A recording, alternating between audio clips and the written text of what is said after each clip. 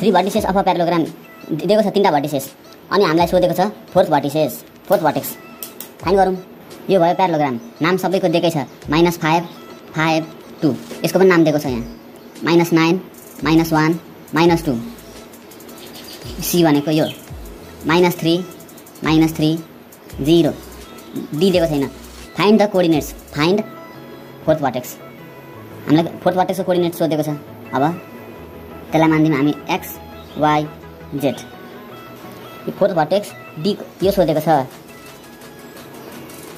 त्यस पछाडि हामी डायगोनलको प्रपर्टी युज गर्छौँ। अब यो भयो यसको डायगोनललाई मान्दिम सपोज m, अनि त्यो डायगोनलको पनि त एउटा पोइन्ट हुन्छ, त्यो पोइन्टको नाम मान्दिम हामी x y z। ओ यहाँ x y z अलरेडी छ, यसलाई मान्दिम ABC, यसलाई मान्दिम ABC।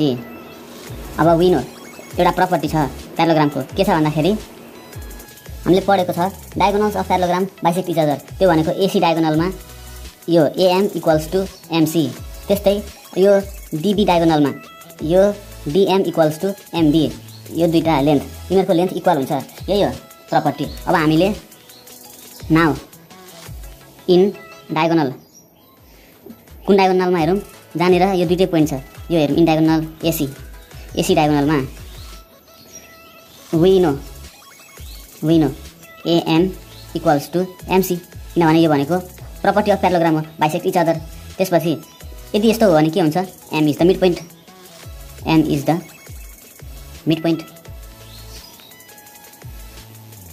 AM MC भनेपछि M त मिड पोइन्ट हुनै पर्यो।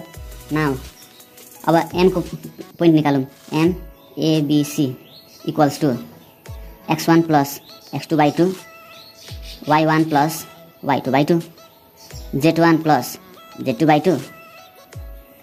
x1 को ठाउँमा यसलाई x1 यसलाई x2 मान्दिम, x1 -5 x2 -3, y1 5 y2 -3, z1 2 z2 0। अब यहाँबाट कति आउने हो, यो भनेको -8/2 भनेको -4, यो भनेको 2/2 1 2/2, यो पनि 1 नै आयो। देयरफोर M ABC = यति आयो। अल्सो इन डायगोनल, अर्को डायगोनल युज गरौँ। अब इन डायगोनल यो BD डायगोनल, BD हामीलाई थाहा छ, हामीलाई थाहा भइहाल्छ त्यस्तो कुरा त। BM = MD, BM = MD, यो भएपछि के भयो, M त मिड पोइन्ट भयो, M इज मिड पोइन्ट। अब मिड पोइन्ट फर्मुला हालौँ, M ABC = x1 + x2/2, y1 + y2/2, z2 + z1 + z2/2। ABC को भ्यालु यो हालौँ, -4,1 = BD डायगोनलमा BD यो x1 यो x2, -9 + x / 2, -1 + y / 2। अब z1 यसलाई मानौँ -2, z2 यसलाई मानौँ / 2। अब यहाँनिर यसरी हेर्नुपर्छ, यसलाई -4 र यो इक्वल छ, त्यसपछि यो 1 सँग यो इक्वल छ, त्यस्तै यो पछाडिको 1 सँग यो पोइन्ट इक्वल छ। यस्तो हो भने हामी के लेख्छौँ यहाँनिर, कम्पेयरिङ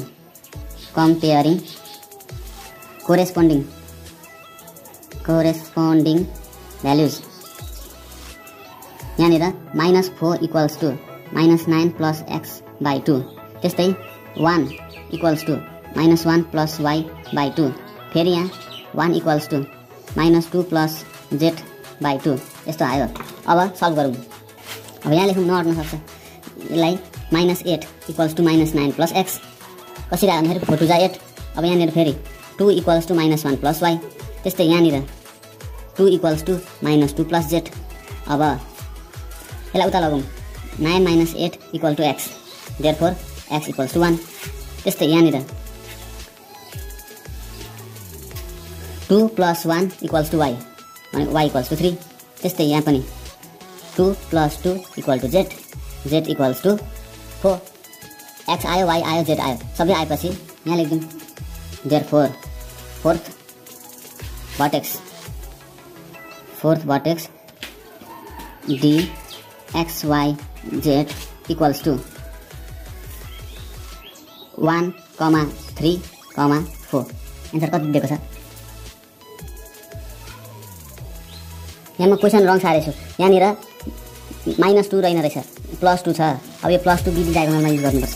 यो -2 होइन +2 हो, यो -2 होइन +2 हो। यहाँ +2, अब +2 क्यान्सल भयो। कि त यसलाई उता लाँदाखेरि 2 - 2 z equals to 0 आउने रहेछ।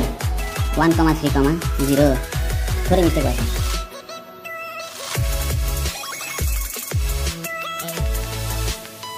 सजिलो छ। By by.